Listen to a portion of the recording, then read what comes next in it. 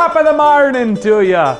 Today I want to bring you the Irish spice bag, which is something Sarah and I stumbled upon when we were in Ireland. And we love Irish food, but by day 7 or 8 in Ireland, we were getting a little tired of it. So we popped into this hole-in-the-wall Chinese place, got in line. By the time we got up to the counter, I noticed everybody before us had been ordering these spice bags. So we got one of our own. And a spice bag is basically Chinese fried chicken, some sauteed veggies, and a bunch of potatoes, because every meal in Ireland has a bunch of potatoes. It's all thrown into a paper sack and you walk out the door with it. It's a delicious thing to eat on a night out hitting the pubs, and we're gonna show it to you today. So let's start with the potatoes. So cut the ends off your potatoes and peel them up. I like to pretend I'm in the Navy, down in the galley, South Pacific somewhere, just peeling taters.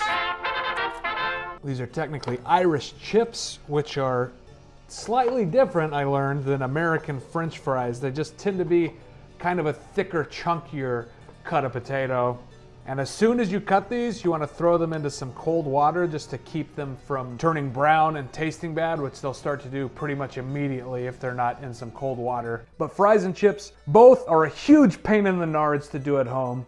That's why they're so great to get at a diner, let somebody else deal with it, because they really need to be at least twice cooked, and these are going to be thrice cooked. Agitate them a little bit. We're washing the starch off the potatoes for a better cook. Then let's scoop these out into some fresh cold water, add a little bit of salt, and take these from cold to boiling. And as soon as those go to a boil, you can let them boil for 2 or 3 minutes and then take them off of the heat, put them on a cooling sheet, and let those cool down completely for like 30 minutes. So go ahead and cube up some chicken breasts and thighs, mince some garlic on top of it, and throw in about a tablespoon of soy sauce and a ½ teaspoon of sesame oil. And just give this a good mix.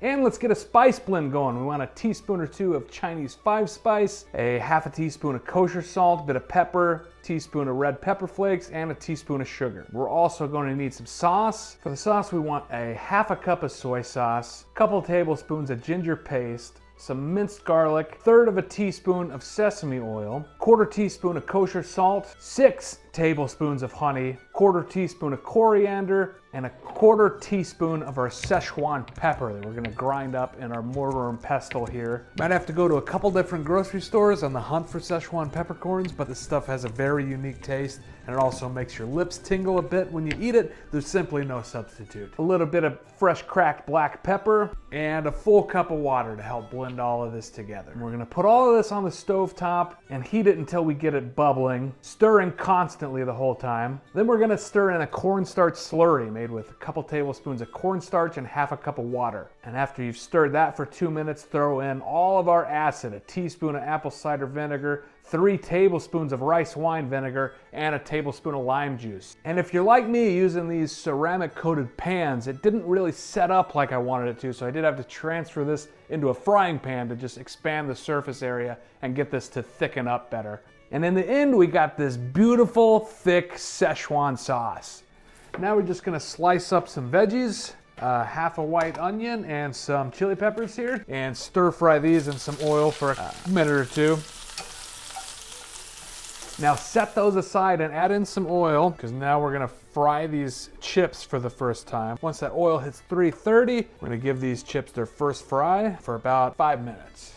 We're not trying to brown them here, we're just trying to get them cooked all the way through. We'll put them back on a higher heat to finish the process up and crisp them up later. Now that the fries have been twice cooked, we're gonna let that oil temperature rise up to 375, and that's where our chicken is going to cook. So add a beaten egg white in with your chicken and ½ cup of cornstarch. And once this oil has risen all the way to 375, you can start putting your chicken in for about 2 to 3 minutes per piece.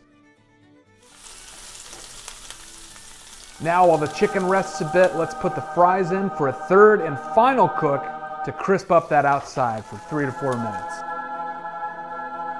So this is our spice bag. Now, just throw some chips in a bag. Throw in some chicken.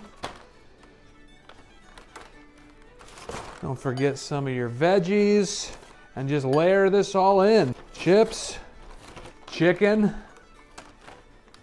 vegetables, and so on. Don't forget some of the spice blend we made earlier. Now with the spice blend in there, just give this all a good shake.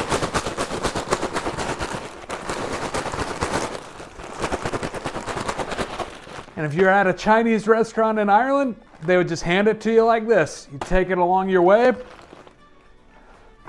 get home or wherever you're going, you tear into this bad boy.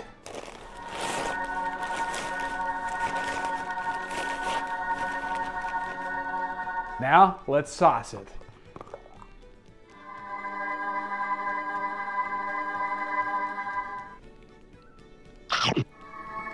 Oh, hell yeah. Perfectly crispy, so flavorful in the sauce.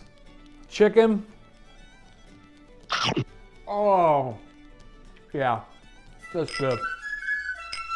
Hey y'all, I'm Sarah, and I'm gonna teach you the perfect drink to go with your spice bag. It's a beer. Don't ask me why beer goes so well with spiced chicken or fried chicken or any chicken really. My preference is light beer, but go with your gut. Cheers. All right, we've eaten our spice bag, we've had our beers. Now it's time for the dishes.